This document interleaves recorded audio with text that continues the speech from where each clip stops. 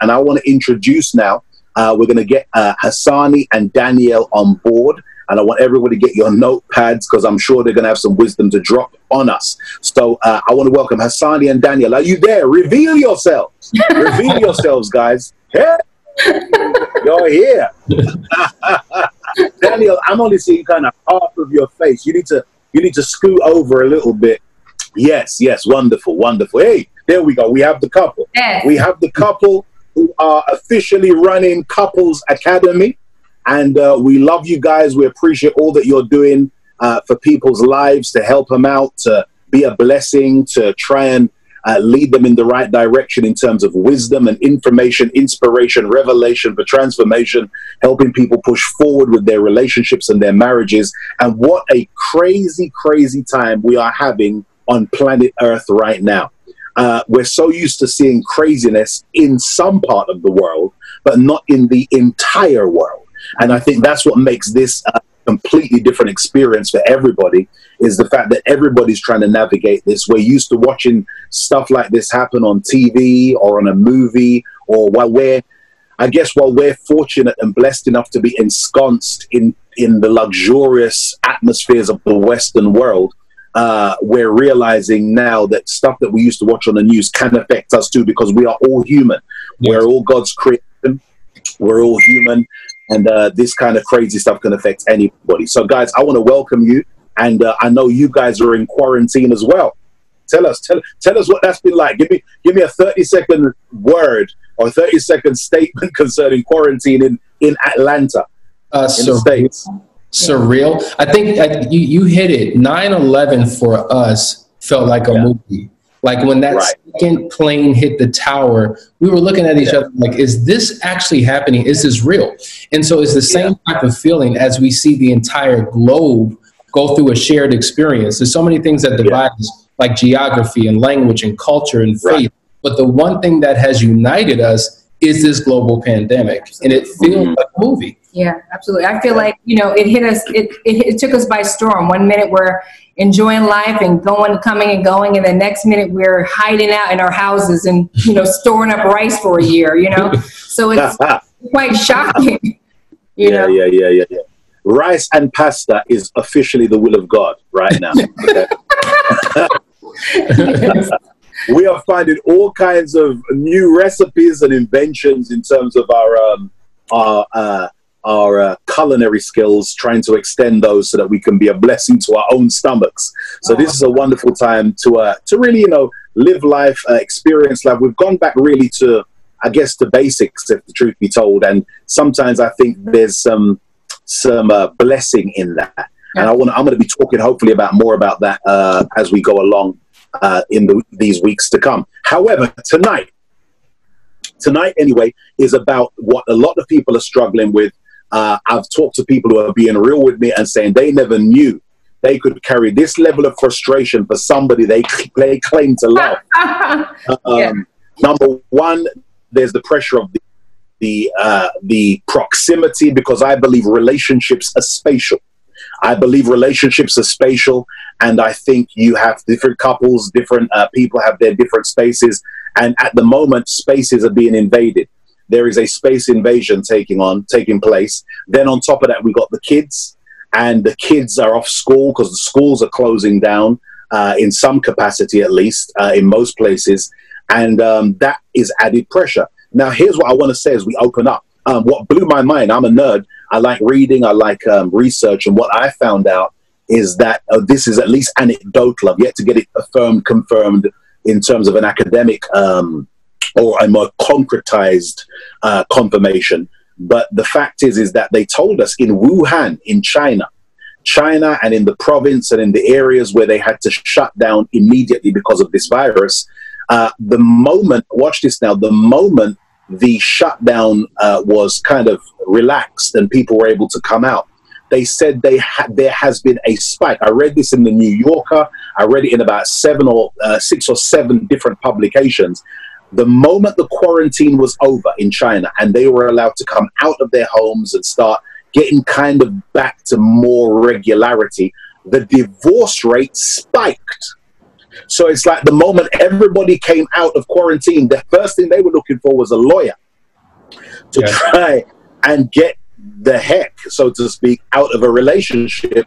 And I guess there's got to be some corroboration between the spike. That's why I said it's anecdotal, it's not necessarily academic yet, but there has to be a corroboration or a collaboration or a connection or some kind of link between the fact that people have been in quarantine, and now the moment quarantine's over, there's this spike in divorce rates, and we want to make sure that does not happen. We want to make, so we're calling you guys, you're the paramedics guys. This is your thing. We're calling you guys to make sure that this does not happen. There is no spike, at least not a spike in the kingdom couples, in people who are Christ followers. So this kind of blew my mind and made me realize, hey, listen, we need to jump on this right now and try and give some ideas, some kind of concepts, ideas, some wisdom in terms of how people can navigate it. So there's two topics tonight we want to discuss. The first topic is managing your marriage in the madness. And when we say the madness, we're talking about the madness of what we're seeing going on and the pressure of being in quarantine and isolation together. And also we want to talk about really parenting through the pandemic. My wife right now, she'd be joining us if she could, but of course she's dealing with my daughter, and they're doing what they can do in terms of the whole education and classes, and so we're having to prioritize. Otherwise she'd have been on this live with me right now. But listen, so let's open up with talking about managing your marriage in the madness. I've heard, now you know we keep it real on these Facebook lives. One of the craziest statements I've heard already is somebody said they did not know they did not know that COVID makes you frigid. They did not know. They did not know that. I was like, that's a whole rhyme by itself. They're saying that they're not even in. She's not in the mood. I talked to a guy. He said he's in the bed with his wife and she's turning away from him, and it's probably because of issues and beef and drama they had earlier in the day. There's all kinds of stuff going on. So talk to us about it. Come on, give us some wisdom. Can I just chime in on what you just said, Mike? Because one thing that I keep hearing is people say, I didn't know my spouse was so ugly, or my wife was so jacked up. We can't go to the nail salon. We can't go to the nail salon. We can't get our weaves done. We can't do anything. We're over here looking a hot mess. We're totally exposed. But I want everybody to know we're in the same boat. Like, everybody's life just blew up. One of the first things that we encountered was our kids got pulled out of school. That was the first thing that happened in the county that we lived in. And we weren't ready for any of that. We didn't have schedules or anything prepared. We didn't have all the food. We didn't know that we were going to be cooking 3 times a day. Now, who's doing that? We're all working. I'm not cooking and feeding and serving and cleaning. So we're all in the same boat. And couples are forced to deal with each other where they never had to for years, because they're getting up in the morning, they're going to work. They don't see each other until after 5, right? And so we've got our routines of avoidance set in stone, and now boom, we're face to face with no choice. That's right. It's like the government around the world has shut people down, right? Self-contained, to protect them from the crisis that's happening outside of their homes, but they didn't realize that it's creating crisis within the homes. Because, as Danielle said, we live our lives by distraction.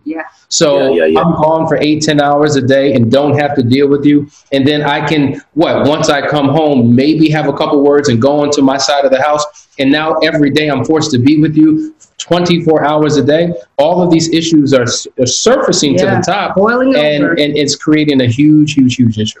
It is. Well, I mean, the fact is everybody's human, no matter, even those of us who are Christ followers, we are human beings also.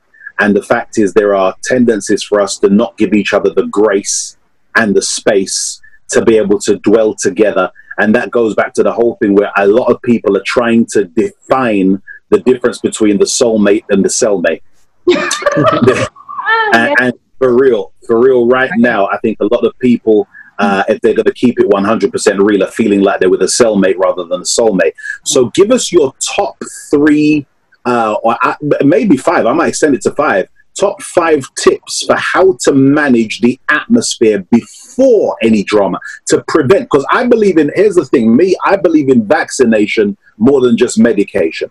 Medication tries to address the issue after there's drama, after there's now arguments, after there's now beef. But vaccination is things you put in place. This is the metaphor I use for things you put in place before stuff comes along, or to stop stuff coming along and harming the marriage. So from a vaccination perspective, give us your top 5 tips for how to deal with each other in that tight social space, so that the soulmate does not become a cellmate. Yeah, I think one of the first things you have to do with your partner is have a clear discussion of how we are going to repurpose our home, right? Because it seems as though the kitchen was once a place where we would go to eat, but now it's a place where I have to do homework and my laptop's there and she's working and there's phone calls and you're too loud. Listen, I'm on a call with a client. Can you please give me your space? Everything becomes an issue. Right. Yeah. So reevaluating how you use that space. Some of us are fortunate enough to have large homes, and some of us are really in tight quarters, right? And so we have to multitask and use the things in different ways, and it becomes a stress, just a normal. Yeah. So having that conversation, I think, is critically important. Creating a timeline. Like, for instance, if I work an 8-hour shift and you work an 8-hour shift and we have to get work done, but yet we have our kids, how do we readjust our clock in order to accommodate each other so that we don't wind up fighting and fussing over things that have to take place in order for us to continue to thrive? Like, some people are losing their jobs, but a lot of people have to function effectively from their same home with their current job. And so that can cause problems and issues with a couple. Yeah. I think also it needs to be said that, I mean, like the rest of us, it just hit us. So we're still trying to find our groove, right? We're still trying to figure out what works for us, and we haven't mastered it yet. I mean, every day I think about running away from home and never coming back. But then it speaks to me and says, I will not put upon you more than you can bear. And I just read the scripture and keep moving forward, because these kids will drive you mad. And then, you know, we have to consider them. I mean, they are going through something. They are frustrated. I think about the seniors. Here we have, when you're in the 12th grade, you're a senior. That's before you go to college. These kids, their whole senior year, their last year in high school, is being shut down. No graduation, nothing that they expected. They worked all these years for. You know, they're in the middle of cheerleading. They're in the middle of sports and things like that, and they've been snatched away from it, and they're trying to juggle all this. So to your point, Pastor Mike, just being empathetic and giving each other the grace that is necessary for you to function every day, because we are all going through something. There's a lot of things I'm hearing people do. They're reading books. Like, when's the last time you had the time to sit down and read a book with your family? How about the Word? When's that happening? So there's a lot we can be doing, and looking at the bright side. I think in every wretched situation, there's an opportunity for us to see the silver lining and take advantage of something. And there's a lot of beautiful things happening in the middle of this quarantine. Yeah. Yeah, absolutely. Well, listen, I want everybody who's watching this right now, if it's being a blessing to you, if you can, please share it. Make sure you share, like. If you're enjoying already what Danielle and Hassani are saying, then I want you to hit a whole load of loves, likes. Let me see those come up. And please, keyword share. We were supposed to go live on the other page, but we ended up going live on this page because all kinds of technology is crazy right now. I was mentioning to the group who came on earlier the fact that I'm having friends from across the world telling me how frustrated they are. They're trying their best to serve their faith communities, their churches, having creative meetings, having admin meetings and stuff, trying to be a blessing, just like us over here. I've been in more meetings in 24 hours than I could ever imagine. Yeah. And so I want to share it. Make sure everybody knows we're on this page. Text somebody as well, guys. Text somebody as well and let them know there's a great discussion taking place over here on Mike White London page. Okay. Now, by the way, guys, if you have any questions, if I can, I'll read a few questions out.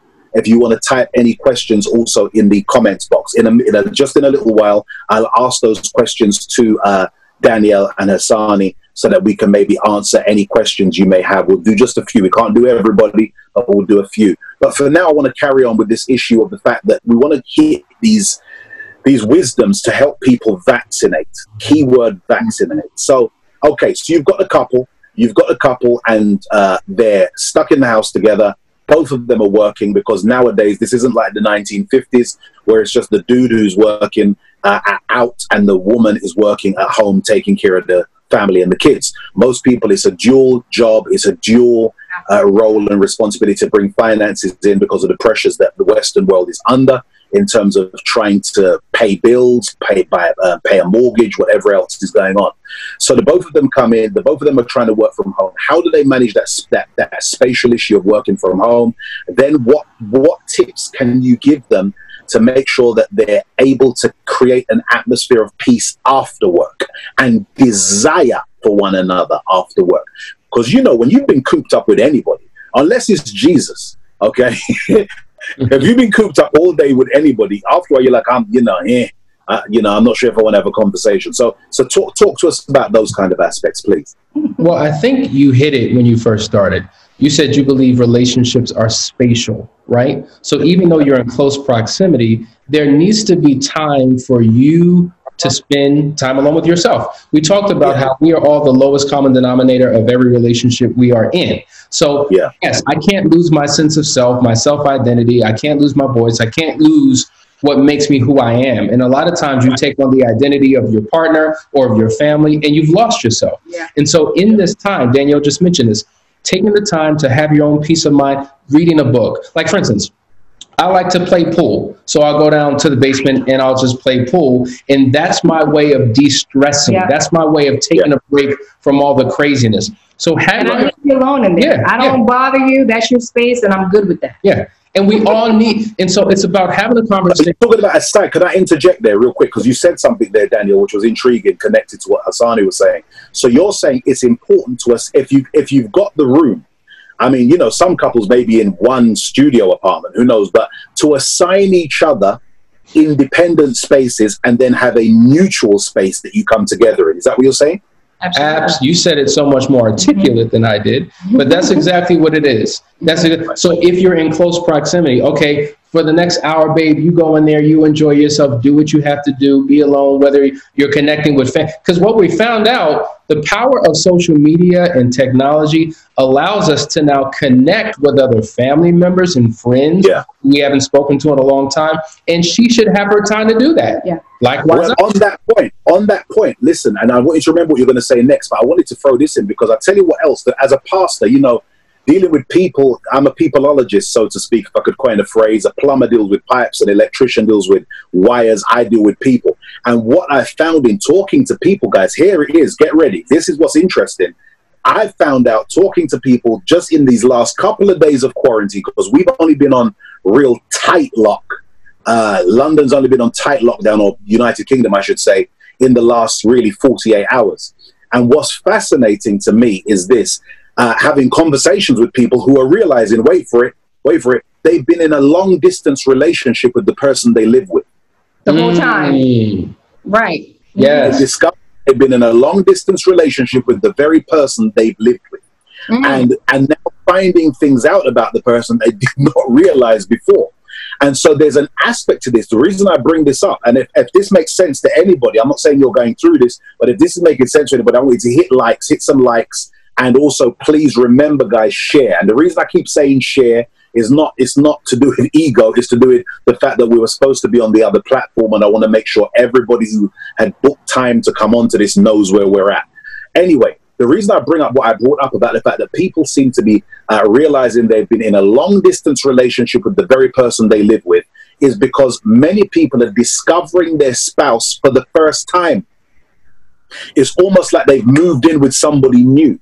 How do they navigate that? What a great opportunity. What a great opportunity. I mean, the next thing I was going to say was, this is the opportunity to break down those walls that have been between us all this time. Because we've been able to use work and all these other responsibilities as our scapegoat, we have nowhere to go but to each other. Nowhere to go. There is no escape. That's it. That's it. There is no escape. So what Hassani and I have been doing, because we have 4 children here to deal with, after they've gone off to bed, we have set aside time for ourselves, because we've been working 24 hours a day pretty much. Yeah. I mean, literally, as soon as we wake up, we start working, whether it's housework or dealing with the kids, homework, schoolwork, and then our own work. And so we have set that time aside because we have been getting frustrated with each other as well, because it's frustrating to have to deal with each other under these new parameters, and we have not established rules or guidelines for this. So this is the opportunity to get with our spouses and say, you know what, let's discover something new together. Let's begin to explore something new together. We have no choice. That's right. And all we have is each other. So this whole long distance concept, wow, I love the way that's been coined. But what it speaks to is, what? What happened? Oh, I don't know what just happened. Are we still live? Still on? Yeah, well, I'm still. I can still see you. Can you still see me? Well, listen. Let's just keep going. We just had something. Oh, let me ask my team. We're good. Sorry about that, guys. Message, you can still see it. If you can still see us, Sasani and Daniel weren't sure if we lost us. Team, help Pastor. You know, Pastor don't know what he's doing. Yeah, we're still live. Okay. We're still live? Okay. Guys, still see us? If you can still see us, hit some likes or something so we know. That was weird. We're good? Yeah. Yes. Okay. Okay, yeah. The team's come back. They said, we're good. We can keep going. We're good. Okay. We're on live. Go. So we are in close physical proximity when we come home. But the long distance relationship speaks to the fact that we're emotionally disconnected. Yeah. And we are as far as the East is from the West. And so now being forced to be with each other all day long, we have to look at each other. You learn things about your partner that you never knew before because you're seeing them all day. And so we often say that there's a gift in every crisis if you take advantage of it. And so to your point, taking out a book and learning each other all over again. We say that one of the principles that we teach and we live by is become a student of your spouse. Get your PhD in your partner. Take the time to relearn them all over again. What are your likes? What are your dislikes? What turns you on? What turns you off? What are your interests? What are your passions? What's your drive? What's your motivation? There's a number of questions that you can engage in to rediscover. Because guess what? We become different people. We're not the same people we were when we said I do. We are now years removed from our wedding day. And so there's a new way of interacting and communicating and dealing with each other that you can learn in this particular process. Yeah.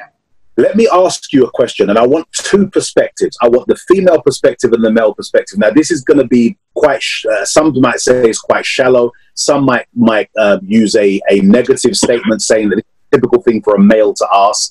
But I did have a discussion with two men today, very much today.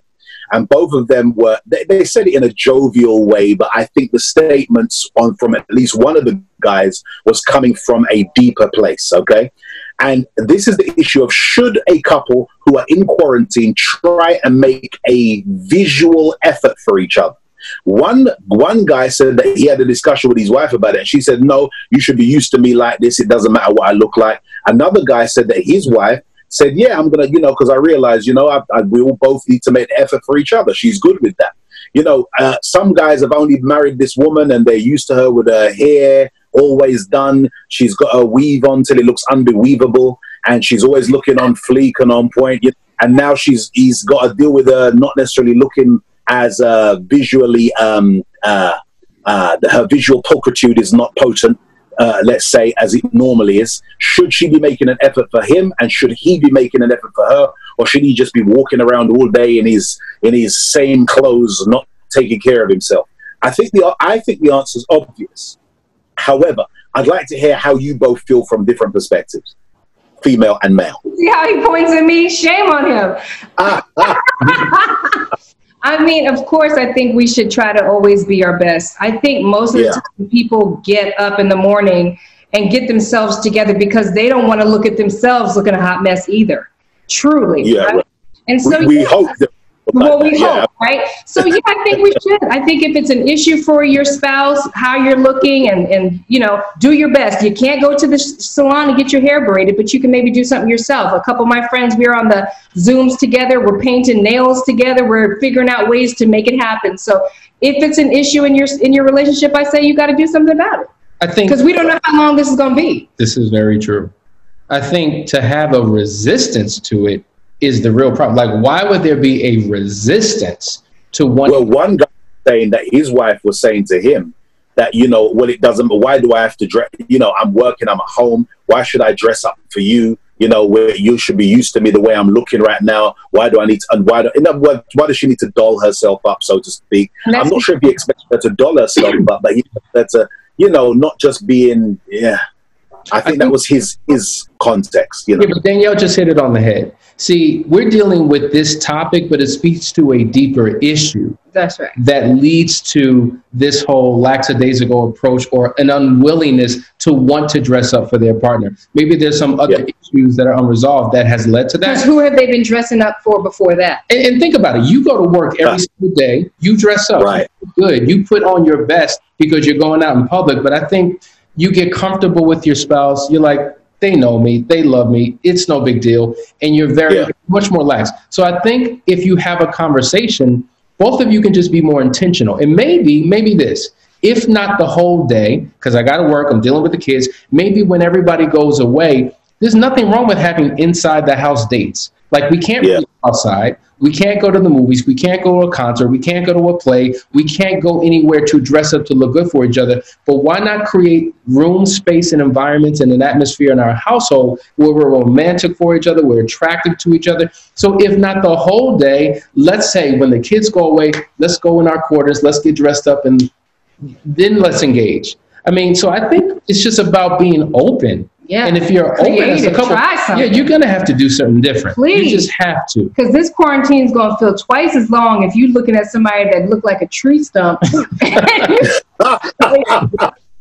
Daniel, did you say a tree stump? A tree stump, right? That's the first time I've ever heard that phrase. That's hilarious. Okay, so basically, to summarize that particular point, then there should be a desire to want to look good for each other at some point. You can't just say the same stuff you went to bed in, you're wearing the entire day for the next 2-3 days and crazy stuff like that. Come on now, we've all been guilty of that since quarantine, okay? But let's just not make it routine. Exactly. Right. Like listen, one of the top 10 emotional needs of men and women is an attractive spouse. Yeah. And physical attraction is one of the things that initiates a relationship. Well, you got to maintain it.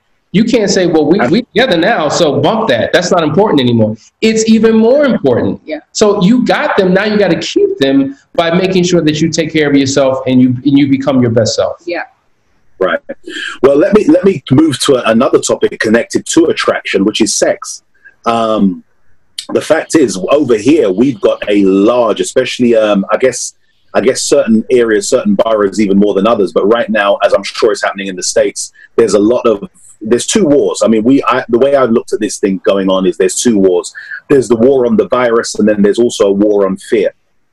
And those who are fighting the war on the virus are our front line. We have, of course, over here, I know you guys don't have it there, but we are so blessed to have a national health service over here, which we try and protect, and we love it. If any politician messes with it, he knows that's the end of him, because we protect it. We love it. They're an amazing bunch of people, and they're the ones fighting the virus. But, you know, we've got a large, I know even within our church, we've got a large demographic of people who work in the NHS in some capacity.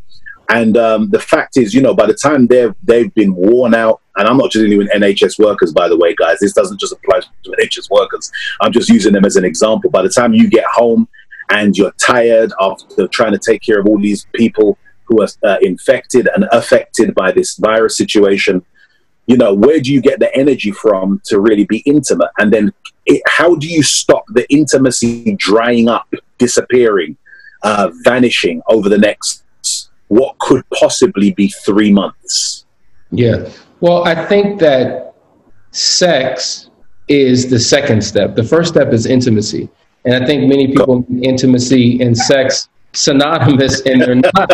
Like, if there is no intimacy, then sex dries up. Yes. Thank you for saying. I was going to wait, because if he had tried to pass the ball to me, I was going to turn it back around, because let's be honest, okay? The brunt of the work is on the wives right now. It just is for most cases. Unpack it, Danielle. For most. Okay, that's not everybody, because there's always an exception. But for the most part, it's us who have had to really step it up in a major way, especially if we're still working from home. We are now teachers. We are now the lunch staff at the school. We're the cleanup. We're the mop up. We're the anti-infectant up, because everybody's going crazy, mopping, wiping, swiping, and cleaning to get the virus out of the house as best as we can. We are going crazy. And so the other day, I was looking crazy. Crazy, okay? And Hassani was like, what is going on with you? And I'm like, I don't know. I was literally having an out-of-body experience. And he didn't even realize that he needed to step up in a big way for me, because I was running myself raggedy and I didn't even know how to distribute the work. I'm like, I got to do this, that, the third, the fourth, the fifth. And so when I explained this to him, Hassani was ready to step up to do the best he can. He even made some terrible spaghetti. Now, it was terrible.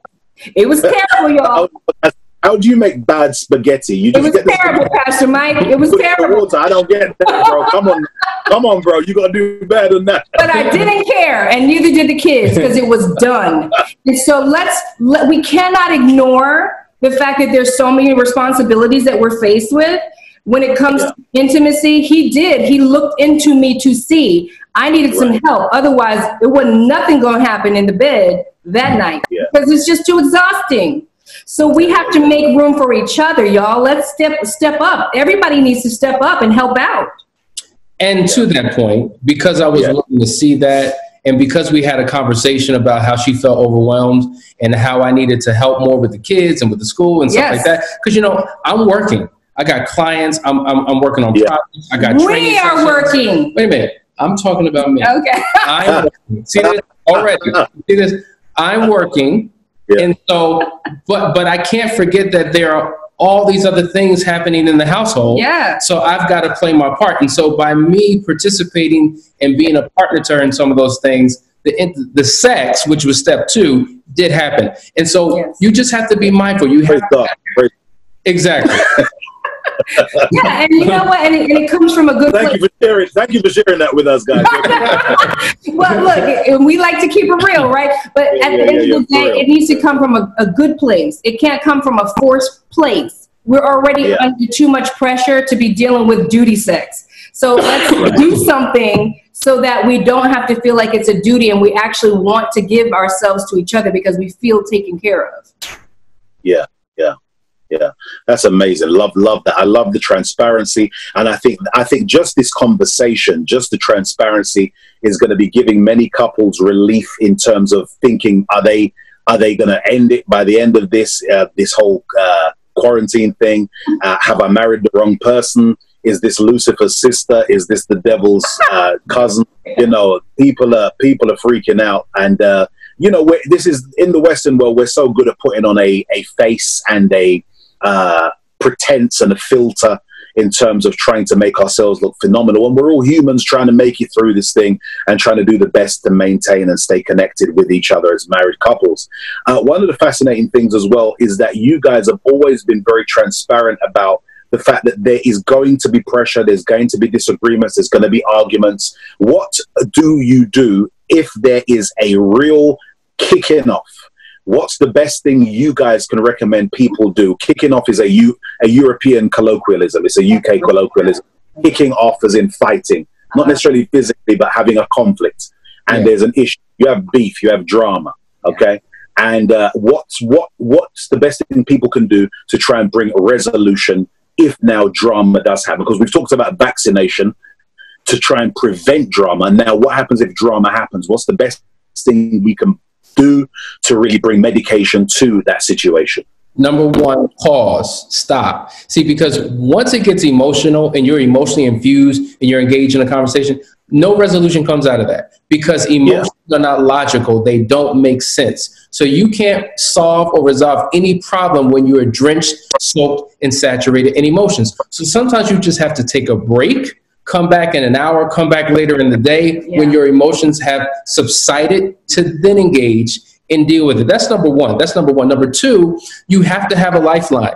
Listen, I've gotten so many calls in the last few days of couples who are in legitimate crisis. ready to everything. Yeah. So you've got to because of the quarantine. It's directly related. Yeah. Perfect example. Just today, I have a client who's a firefighter.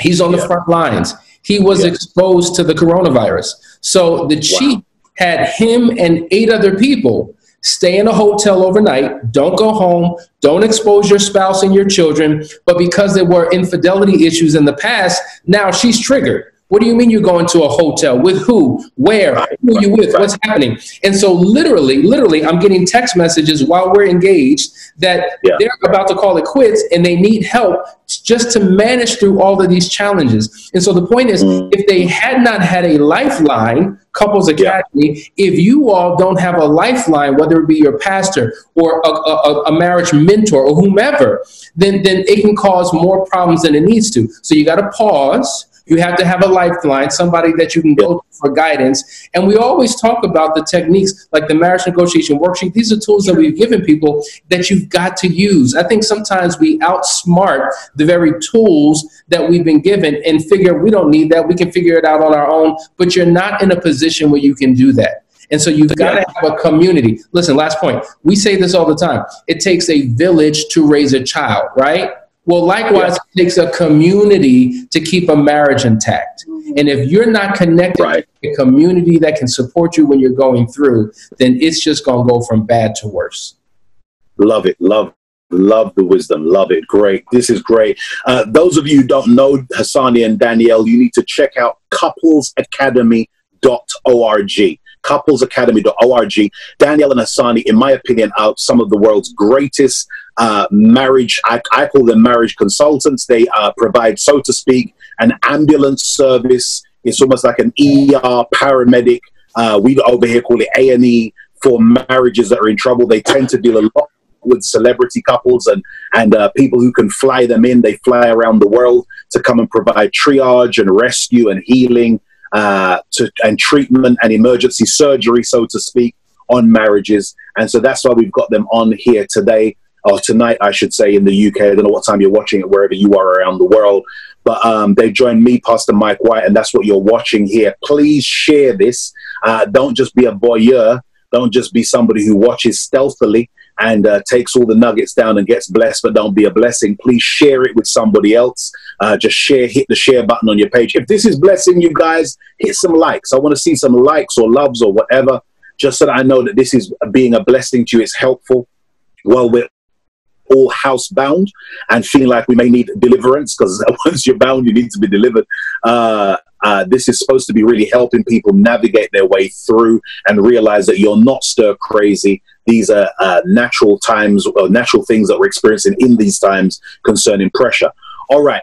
I want to just do a quick advert as well. Friday morning, for all of us who are Christ followers, all of you who are members of the tab, remember Friday morning, it's not going to be Thursday morning now, Friday morning, I want everybody on the prayer call at 6:30. We had an amazing time, amazing, powerful time on Tuesday morning, and I want to thank the literally hundreds of you who dialed in. I want to apologize to those of you who I heard couldn't get through. We hit the maximum capacity on Tuesday morning, but we've now spoken to the organization who runs our lines, and we've extended the capacity so more people can come onto the prayer line on Friday morning, 6:30 a.m. Friday morning, 6:30 a.m. All right, guys, love you all. I'm trying to do my best. I've been over here, Hassani and Danielle. I'm trying to pass the people through this. I want to be the leader that people need. We want to provide the leadership. My pastoral care team have been amazing. We've got a hotline that people can call if they're lonely and genuinely alone and have nobody to interact with. We're trying to really fight, as I said, while the National Health Service professionals are fighting the virus, we're trying to fight the other war, which is the war of fear, and remove that from people. There are lonely people. Some of the calls I got when I had our hotline, I was dealing with it directly on Sunday. And some of the calls that I received, people were carrying fear and people were lonely. And then it started making me think about people who are lonely and also having to manage their fears and also manage their children's fears, those people who have kids. So let's switch topics now from marriage. We talked about managing the marriage and the madness. And let's talk about kids. And then I'm going to take a few questions. So we're going to spend a few minutes talking about the parenting through the pandemic. and then we're going to take a few questions. If you write your questions down, I can see the questions. I don't know, can you guys see them as well? You guys can't see them, or you can see them? Yeah, we can. Yeah. You can see them. So we'll look at some questions and we'll answer a few just in a minute. Once I say go with the questions, you write your questions down, so have them ready. Maybe write them down, cut, paste, so they're in your thumb, so to speak, and then you can just paste it in when it's time for the questions. But right now, I want us to talk about parenting through the pandemic. Yeah. Give us, you guys have got 4 kids. What's your kids' name? Paris, Madison, Savannah, and Sydney. Yeah. We've got now Paris and Sydney. Is there a reason? Because, you know, there's going to be some kids after this issue called quarantine. I said that. I said, I guarantee you there's going to be children in quarantine. Quarantine. Hey, quarantine. Pass to the orange. Quarantine. You know, just don't name them Corona. How about that? Or Rona. Definitely don't name them Corona. Don't name them Corona. Please do not do that. It's like them folk who name their kids Jezebel. I never understand that one, but you know, another story. So let's come back here. Some people's theology is just way off, you know. Parenting through the pandemic. What have you experienced as, number one, the top 3 challenges, and number 2, what has been your solution to those challenges, parenting those children? Well, from my perspective, the first big challenge has been my kids actually receiving that this is actual real crisis that we're in. I don't know if it's a generational thing or what, but these kids are very desensitized to crisis because they have so much exposure to things. They've seen people blow up on TV and all that. When we were coming up, we didn't really have that much sensationalization in what we watch. And so they're very numb to it. And so we've had to really sit down with them and make it clear to them how serious this actually is, how you have to actually follow the protocols. They haven't really understood that. So that has been a major, major problem. And because we have kids of different ages, we have high schoolers and we have elementary schoolers, just be very cautious about how real we are. We want to be real. We want to be honest, but we also want them to have hope and not go to sleep with nightmares, you know? Yes. And then I think the third issue would just be the fact that we're dealing with this all at one time in one place, and you know, just not knowing where their emotions lie with it. I think each kid is dealing with it. In our house, each child is dealing with it their own way, completely different too. And so for us, it's just been slowing down and kind of meeting each child where they are, having those moments and discussions with them one-on-one to just see exactly how is this affecting them and how we can help and how we can use the word to help. Yeah. Beautiful. Love that. So in using the word to help, how have you applied that? Give us a practicalize it. Give us a anecdotal example of how the word has helped and what you've done. So for instance, we talk to our kids about world events. We've talked to them about how there are all types of things happening all around the world. Like this is a pandemic, right? So this is a crisis that we're in. But there are examples in scripture where they've gone through similar experiences. So we talk about Joseph and how they went through a famine and how they had to store up for many years so that when the famine came, they were prepared and ready. So we're talking about the difference between people being caught up in panic versus preparation. We are preparing because we don't know if it's going to be 2 weeks, 2 months, or however long, versus other people who are panicking. And so we're able to make the scripture more real because we're able to now connect the dots from historical biblical stories to real life current day situations. I think the Bible has become more relevant as a result of it, which has been a real blessing because especially the high schoolers who we've kind of lost to the world in some regard, and we're always having to pull them back every time they come in the house.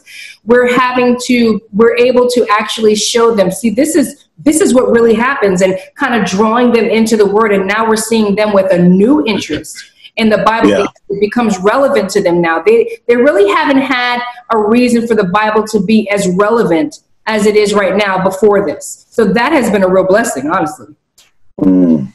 Tell us some more about the other pressures that you've either with your own kids or with some of the other couples that you provide the ER service to that people have encountered during this season. I think one of the biggest pressures that you'll hear, you're talking to people or even watching news reports, I'm not a teacher. I don't remember their math is different. Their science is different, and here I am trying to help, and I'm making situations worse because I don't even understand. Causing them to fail the problem. Oh my goodness. And now you're dealing with, as in our situation, we have 2 in high school, 2 in elementary. So now we have to be competent on different grade levels, and they each require their own level of attention. You have some parents who have children who have learning disabilities who require a little bit more support and help. So it's a big strain on parents and how they show up for their children in regards to their education. I've had wives reaching out to me, just literally, like I said, wanting to run away from home. Someone reached out to me this morning on Marco Polo and basically said they tried to auction their child off in a group today. I like their child. So there is definitely some frustration going on. Just, do we even like our children? That's what we're trying to figure out right now. So everybody's going through something, but we're working it out, because even in that conversation, she said, you know what, but at the end of the day, we're spending more time together. We're talking. I'm learning my child like I never learned my child before. I didn't know that they thought this way or had these opinions, so there is a beautiful thing happening where families are actually coming together and reconnecting. We are actually able to get a better grip on our children, especially the high school kids. And if you have high school students or that age children, you understand that they begin to shape their own ideas and opinions out there in the world. And so now you have your hands, or it's like you have a new grip on them, because they're coming to you because of all this uncertainty. And so it's a huge opportunity to share the word with them and invite them to renew their relationship with Christ. Exactly. Yeah. I was talking to somebody the other day, and they were saying that one of the things we've got to be careful of as parents, and I don't know if anybody online, remember, please share this, make sure you're sharing it. I know I keep saying it, but it's because I'm quite feeling a little guilty about the whole platform issue that happened earlier. But everybody share it. If this is blessing you, by the way, just hit some likes, and get your questions ready. We're going to come to the questions in a minute. But the person was saying to me that they're a professional in terms of working in schools with making kids aware of how to manage themselves online and being careful online. And there are predators out there who know that kids are going to be spending more time online now. And so I think we as parents need to be even more observant of what our kids are watching and what they're engaging in terms of their communication online. And also this is a time as well where we've got to be careful of online bullying, because the kids are going to be, they're going to be on these phones and on their computers and laptops and iPads and whatever else. And so we just got to be extra cautious as well in that context. All right. So tell us just while we're on this parenting through the pandemic, give us just quickly your top 3. Give us top 3 quick bullets as to what you think people can do to engage their kids. You talked about the word of God. You talked about talking to them and explaining to them about what's going on in the right context. Give us your top 3 that you think people can activate right now. 2 things real off the top. I think you should have no or non-technology times. There should be blocks in the day where they don't have their phone, they don't have a tablet, they don't have the computer, they don't even have TV. What we've that's going to be World War III. It's been a battle.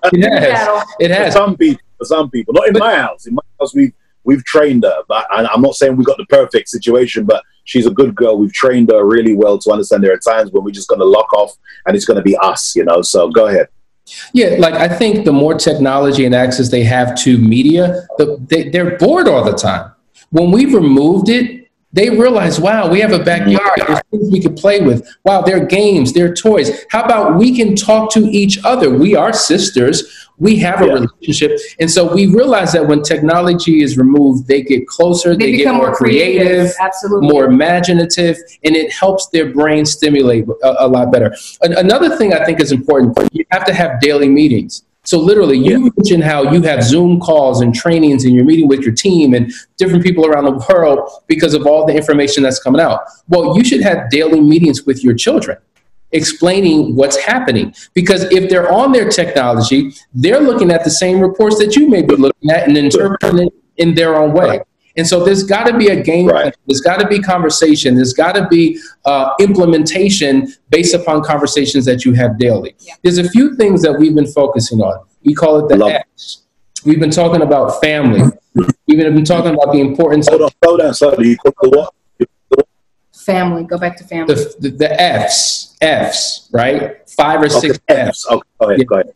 Family, right? Developing our faith, Okay. Right. Learning how to have more fun. So we're talking about playing games and putting puzzles together and going outside in the backyard. Just having fun. Yeah. The importance of fitness, right? Because the best way to combat the coronavirus is to make sure that we're in our best health. So Danielle has turned into a scientist, a doctor, a naturopath, everything. So because naturopathic. Listen, cookies, candy, ice cream, cake. What that does is it brings down your immune system. It makes you susceptible to everything that's happening in the world. So we're talking about building up your immune system by eating the right foods and taking the right supplements, all those type of things. Then another F is future. Now this is important. This will come to an end. But what will life be like when it does come to an end? Are we going to go back to business as usual? Are we going to go back to our normal ways and tendencies that got us caught up in this situation where we're at each other's throat in the first place? Or are we going to create our own new norm? See, when crisis happens, we know that governments around the world are rewriting all the rules. That's right. Why can't we do that as a family and be intentional? Right, exactly. Why can't we be intentional? So these are the things that we're talking about to make sure that we're moving forward beyond this situation. Love it. We I think it's brilliant. Love all what you're saying. We at our house here, what we're doing is while we're working, while I'm working, and we over here now, we've got a rule that the Prime Minister's introduced that we can go out for exercise and emergency things only in general. But exercise is one thing. So my lunchtime, I'll take a break. My daughter will take a break from her schoolwork. Today we did it actually, and we went out and we went on a journey of discovery. We went and looked at stuff. In fact, I noticed things I hadn't seen before. I'm talking to people who I've never spoken to before in my own neighborhood. And it's just interesting how this enemy, this common enemy, is actually causing people to have communication. But also going back to the other F you mentioned, I think this is an obvious thing, but so important, is the fun factor. The fun factor is vital. And so, guys, I'm going to be real with you. I've been doing TikToks. Me too. Me too. I don't know. I don't know. He learned TikTok too. We've been trying to look at some TikTok dances and just, I'm ready. I told her I'm ready. Whenever you're ready, we may do a switch thing. There's this switch thing they're doing. So it's just fun. I think we've got to find the fun in ourselves as well. And make sure that they don't become too old too soon because of this drug. We usually use that terminology in terms of our kids being forward in a negative way, but also I'm talking about just becoming they lose their childhood. I think we've got to find our childhood in ourselves and bring it out with they maintain their fun, even if it's I don't know. That looks like Madonna. That was Madonna Vogue, right? That was guys. I'm trying. I'm a TikTok here, okay? The pastor's trying everything. I'm trying to help people, trying to help my family. So I think the fun factor is vital for the survival of our kids' youth. I think that's what's critical. All right, guys, if you've got any questions, if you're liking this, hit some likes, share, and paste your questions in the comments, and we'll come and we'll answer. If you put as much as 10 questions, we'll get Danielle and Hassani to answer those questions. Now, don't write Psalms 119 now. We don't want epistles. We've got enough of those in the Bible. We just want summarized questions, guys. If you've got any questions, then please write them down ASAP, paste them in the comments, and we'll come and answer any questions that you've got to say or got to propose or put forward so that Danielle and Hassani can answer them. So please get your questions ready. What's the most fun thing you've done so far with the kids, by the way, guys? What's been happening? I think under that period, pandemic? A discovery walk. We went and I didn't even know we had a big cow farm literally behind our house. And so we went up, we saw all these cows, and the kids enjoyed something so simple with no technology. We went up, walked over there, and we just stared at the cows.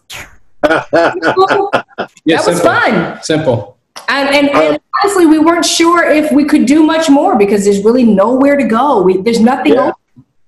Listen, we've been with Gabriella and I today. We were discovering flowers we didn't even know. Then you can go onto apps and find out the names of them. we just tried to utilize that time as best as we could. Then we started timing ourselves for running. She said, now this is what blew me away. I shouldn't even publicize my business like this. I'm going to lose my cool. Everybody's going to laugh at me and take them.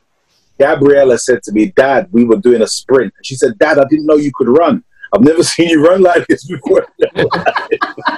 Because she doesn't come to the gym with me. I run at the gym. I'm just going to run just randomly, you know. But because of this, we're having to race each other and stuff and just find the fun. So I'm literally exhausted right now. But anyway, that's another story.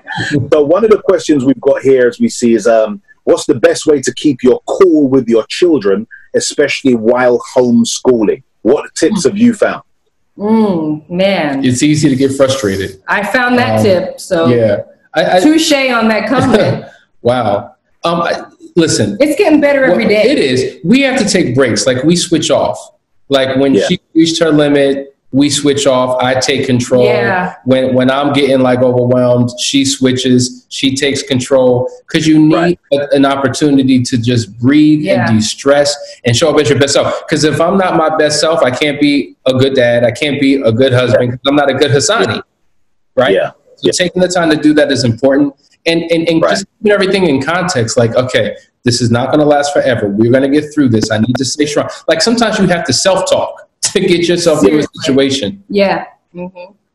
I think that's beautiful, and that's great when you're a couple, but also you've got single parents who are trying to homeschool and managing their own kids. And what I would advise people to do as well, I mean, nobody's got this completely worked out. Number one, do not beat yourself up as a parent.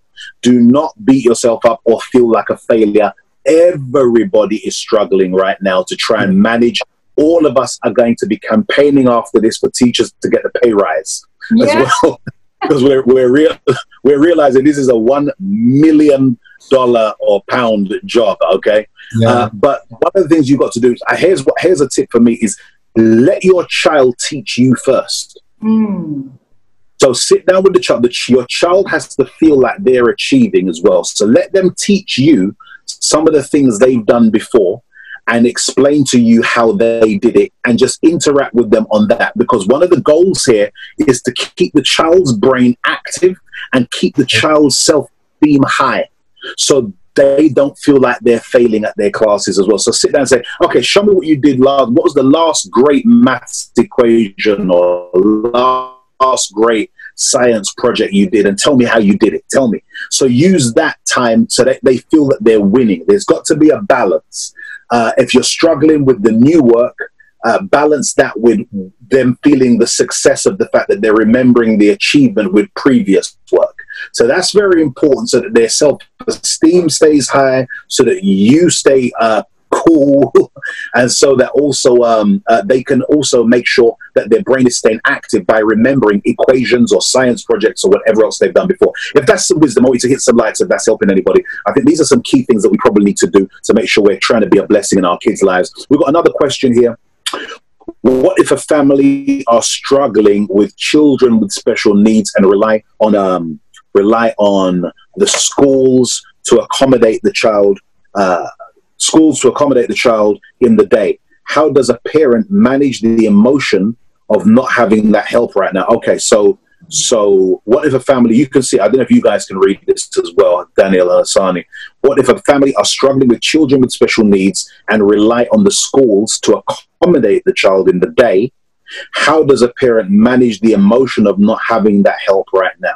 Yeah, well, it's kind of what I mentioned before, how it takes a community. Yeah. And because a lot of parents are feeling like they're left on their own to just figure everything out. And this is a new world for them, not only dealing with their child all day long who has special needs from an educational perspective, but not even understanding the curriculum. Well, there are online communities, there are forums, there a lot of Zoom calls are happening all over the country now, where people who have shared experiences of having special needs children are getting on and being connected and kind of working through and talking through how to manage on a day-to-day basis. And so the parent needs support as the parent supports the child. So you have to rely on wisdom that's greater than your own to get through this.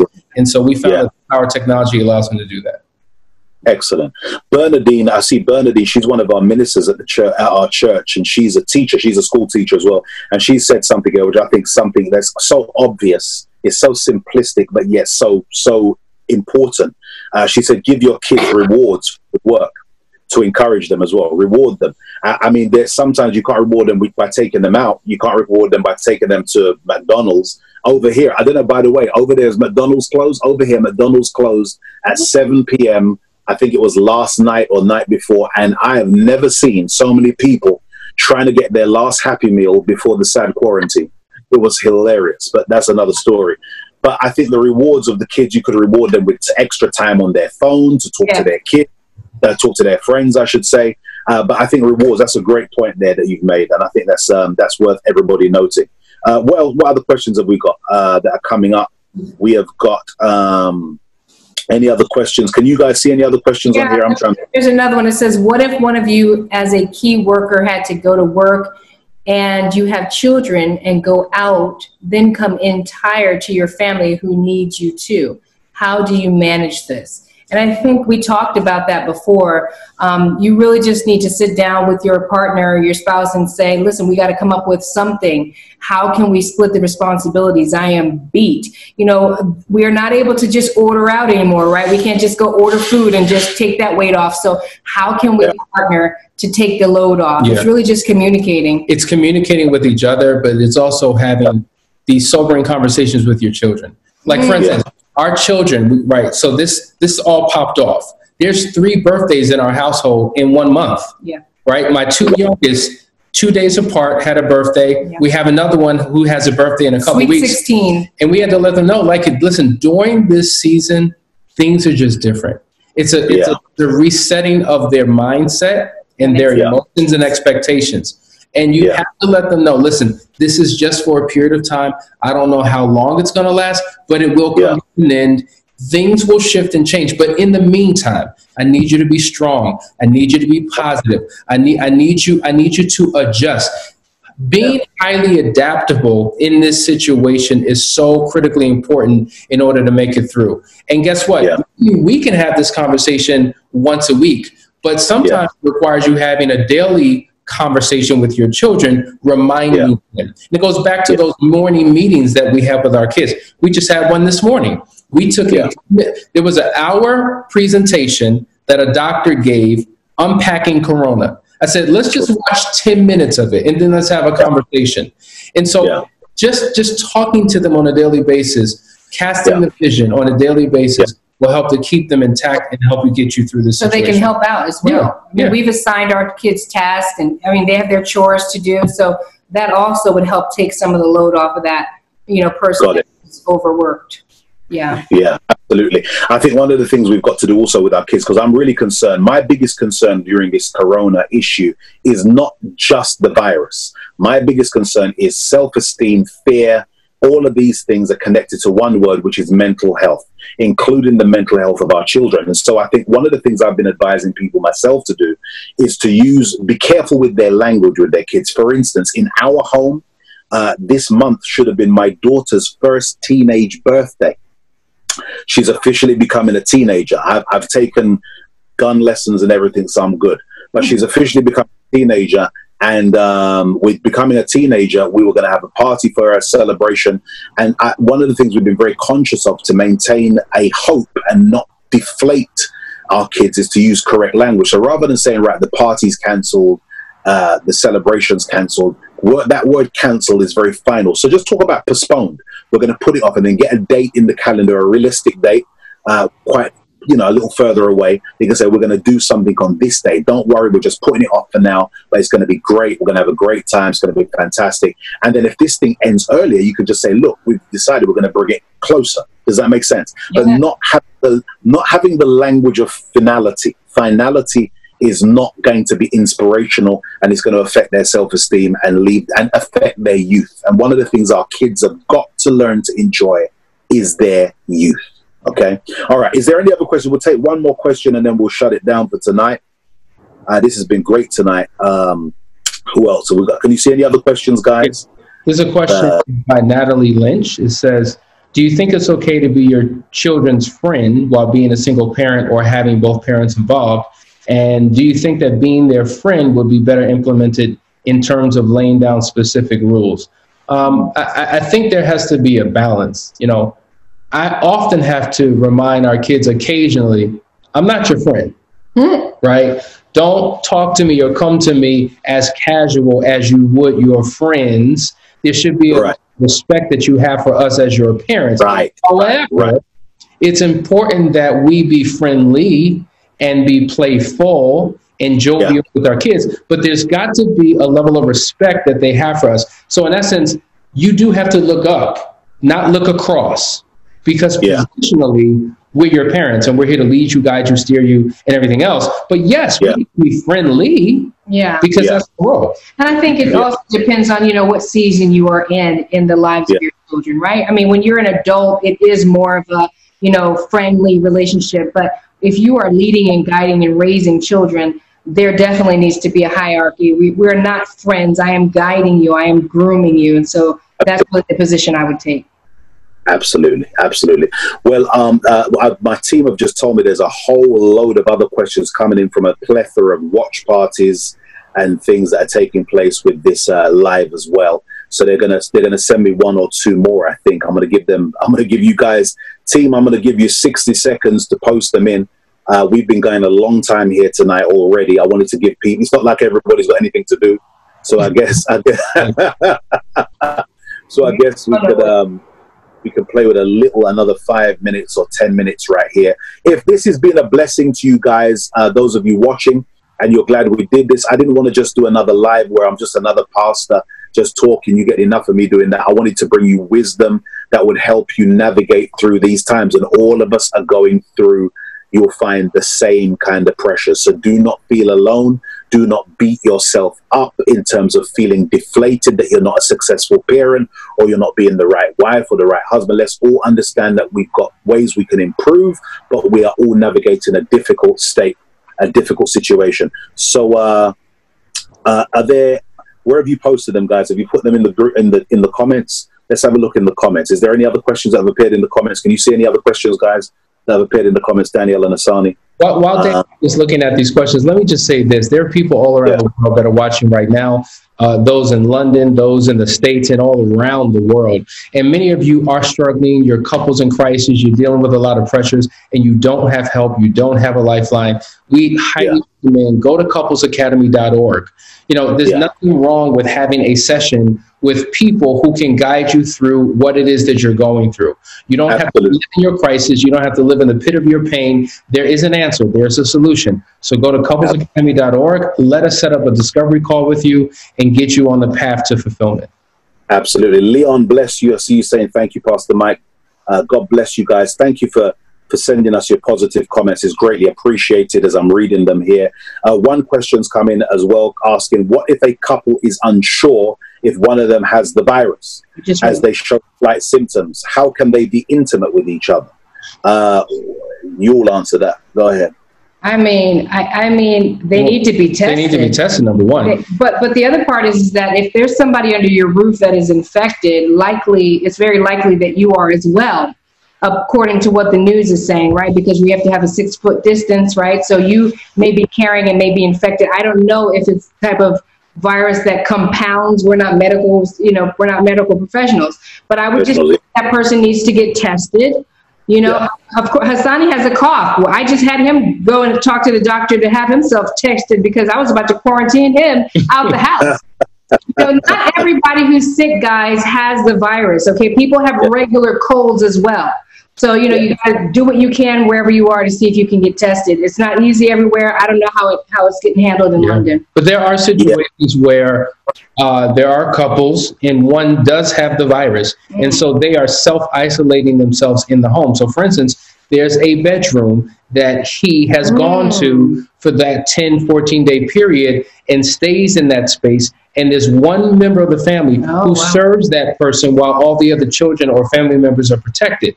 And so he got very sick. He had the flu. He's doing much better now. He's gotten past it. He's taken his medications. And then he was reintroduced back into the normal space within his house. So if you have symptoms or if you're feeling some type of way, get tested. And in the meantime, self-quarantine and self-isolate yourself in a certain part of the house.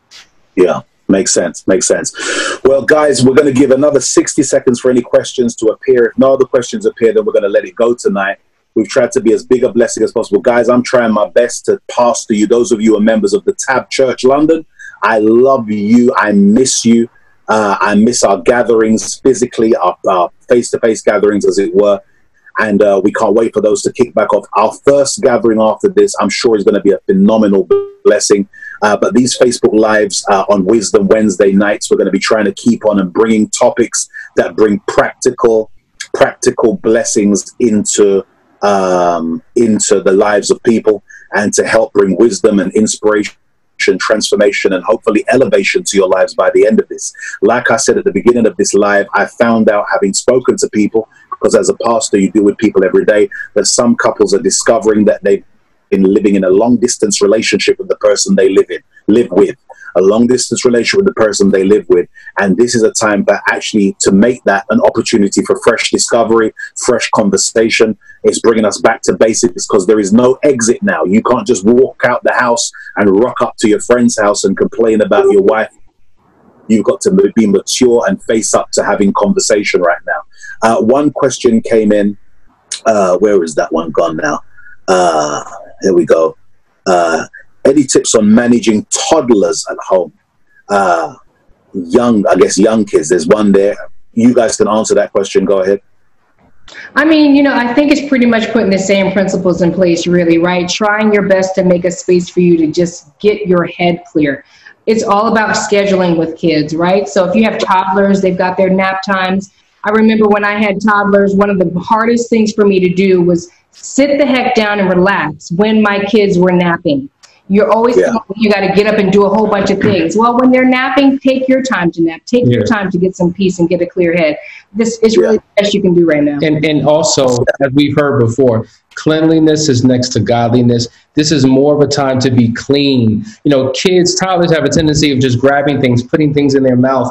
And so you have to be very cautious and overprotective about their cleanliness, their sanity, just making sure that the sanitation, everything is right and exact. We watched the video today, and it talked about how the virus can actually carry and transfer from person to person. And we were like, really? We had no clue that there were so many different ways. So being more protective over your children during this time, I think, is critically important.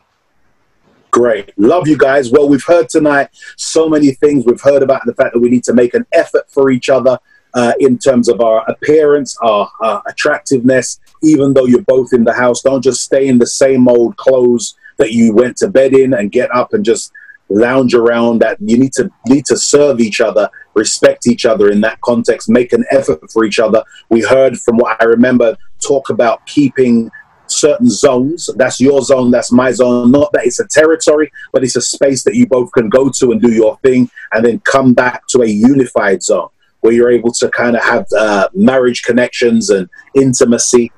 We talked about intimacy before sexuality, and all kinds of things you've heard tonight, guys. And I hope what Daniel and Asania brought has been wise. I tried to throw just a couple of things in. I really wanted them to talk tonight, not so much just for you to hear from Pastor yet again. But we're hoping that you guys are surviving. You can make it through this madness. Your marriage can make it through this madness. You can parent through this pandemic. And one of the critical things I want you to do is to be interactive with each other, guys. So couples, get on the phone, do FaceTime calls with other couples, compare notes as to what you're going through. If you're a single parent, find another single parent and get on the phone with them, compare notes, talk about what you're going through. Let your kids talk to each other. We've got to utilize the technology to interact so that no one will have no one. I'm going to say that again, so that no one will have no one. Everybody needs somebody. We love you guys. I'm praying for you. Pastor's praying for you. I'm praying for you. I wish I could reach out, hug you all. I'm a hugger. Those of you at the Tab Church, that's how we roll there. We high five. We tell your neighbor. We push your neighbor. We do everything. But I miss you guys, and I pray that God protects you, guides you, and we're going to bring more wisdom over the next few weeks by the grace of God on Wisdom Wednesdays. But remember, Friday morning, 6:30 a.m., there's going to be the power prayer call. The power prayer call, I want you to keep the power of prayer in your homes. They're telling us that more Bibles than ever before are selling out in certain stores. People are having a spiritual awakening, because there's something about when you come face to face with mortality, you really realize you need to understand your spirituality. And so people are waking up to this. So let's encourage people. Let's speak hope. Let's speak positivity to each other. Let's have faith over fear. And let's walk forward together, because we walk by faith and not just by what we see, guys. So let's push forward. Love you, Danielle and Asani. Thank you so much for your time tonight. Have a great, great rest of your day. I know you guys are several hours behind us, and we're going forward now. I'm going to go now, catch up on my evening dose of the news. We're trying not to obsess over it, but to catch up on what's going on. And we're going to tune out. Love you. God bless you guys. And we'll talk again real soon by God's grace. Thank you so much. Take care. Take care. Bye-bye. Love you, everybody. God bless you. All right. So it's over. Yeah. That was pretty good. You make it so. Make it so easy. Man, you're one of the best interviewers on the planet.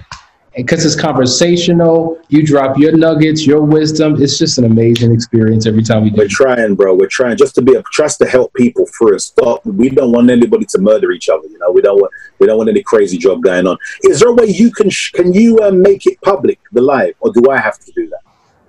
It's already live. It's public. It's already public. No, I mean, like, share it to all your groups. They can just share it out to all your groups. Okay, great, fantastic. I appreciate it. We may need to do this again, guys. We don't know how long we're going to be rocking for. This is intense. This is the highlight of our day. Well, I'm glad, because I tell you what, I went out today just to go and look at the developments on our new building, because they're still allowing construction to carry on for now. But there's conversations happening with the government saying that they think the problem is that the public transportation systems in the morning are jam-packed with construction workers, because what they've reduced the public transportation, which means there's less seats, less room on trains, tubes, buses, and so now the place is people are pressed up against each other, and it's mainly construction workers trying to get to work. And so they're thinking they may need to shut down construction as well, because how else are these guys going to get to work? So I just went down there to see what the developments were, and what we're just going at. The place just feels so strange, man. You know, you've been to London enough. You know how London is. London is just weird right now. So, you know, trying to make it through, guys, trying to make it. I just want to make sure I don't come out too fat, because that, you know, I'm eating like a pregnant woman. And I need to behave myself. That is the snacking is a problem. We got to figure it out. Major right? We bought all this pasta and rice, and we're eating it. And then when we're going to the store, we're just buying, like, yeah, let's have that. Yeah. Yeah. Are you guys on the toilet tissue? No form of restraint. We're just grabbing all the dessert. We had the toilet paper issue, but Donna Maria, that girl, she went like an assassin, and she stopped us. We got enough to last us probably to the end of the year. We should be selling to it. I've got shares and dividends in toilet paper right now. It's just great. Like, you can't find toilet tissue anywhere. Over there? Nowhere. Wow. Somebody bought 12 years worth of toilet tissue off of Amazon.com. They should be arrested. They should have their toilet paper seized. And now people are selling rolls of toilet tissue for $25, and people are buying it. The government is shutting that down. They're shutting it down. That's ridiculous. That's great. That's crazy. Same thing with hand sanitizer. Somebody bought up like thousands of jugs of sanitizer. Yeah, that's what we're low on. We're very low on that over here at the moment. But you know, it's always, I don't know if you guys use this, but what Donna Maria's done is she's bought the one that turns the liquid through the nozzle. It turns it into foam, so it lasts forever. You know, that's been a great tip for us. But it's just strange. Like Sundays, just like last Sunday was the first Sunday we were in quarantine, and we pre-recorded this. For the first time, I was at home drinking coffee, watching the service, and we broadcasted it like it was live, so people could still comment and like and stuff. So everybody thought it was live, and I'm there watching the comments. It was such an interesting experience to have that happen on that day. And then I was able to spend the rest of the day with Gabriella, which was a great day. We went to a place we wanted to go for ages, a place that, so we're obsessed with eggs, so it's a place that sells specialist egg burgers and stuff. So we went up there, had a good time. But it's just strange reorientating yourself, you know, into a new routine, I think.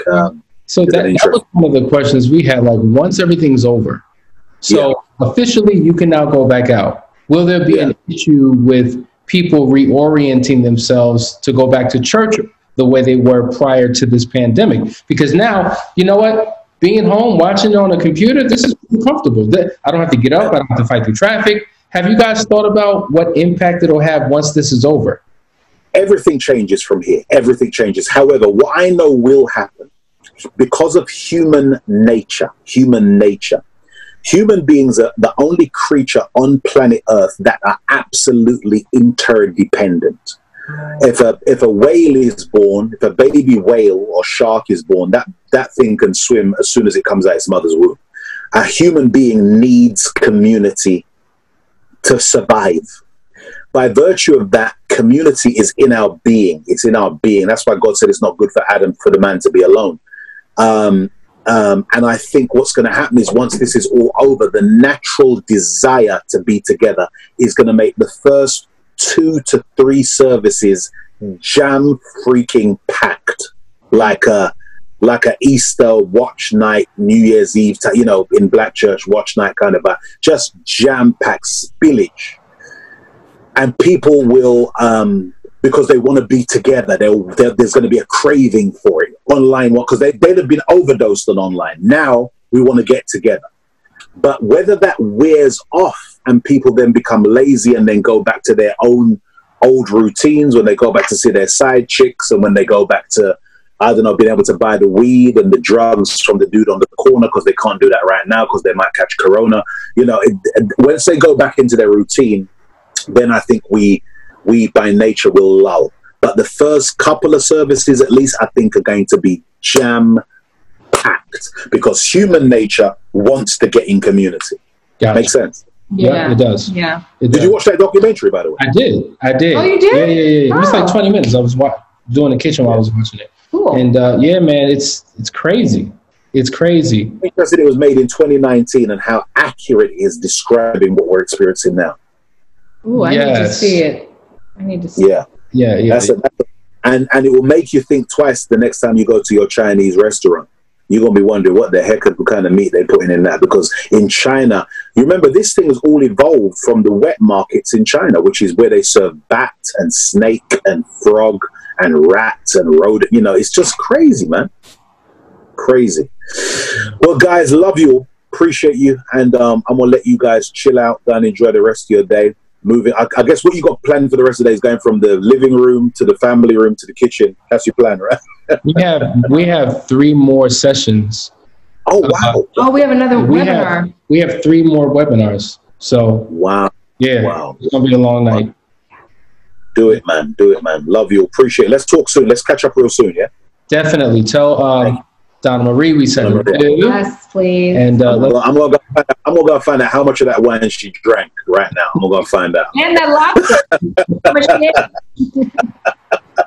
Love you. Take care now. Take care. Bye bye.